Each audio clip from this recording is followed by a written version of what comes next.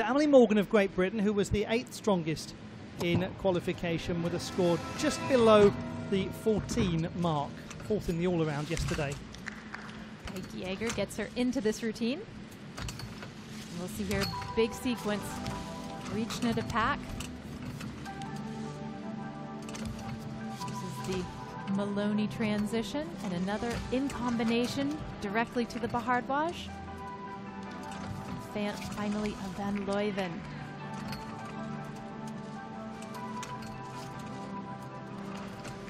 Unusual dismount coming up here, toe on, front with a half. We've spoken at length of the feeling of calmness that one gets when one watches Amelie Morgan, when one talks to Amelie Morgan.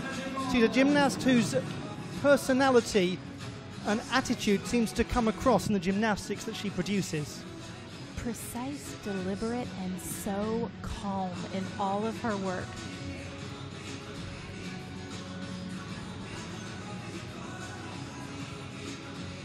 And as we've already seen so far today, it's a good day to be precise, deliberate, and calm.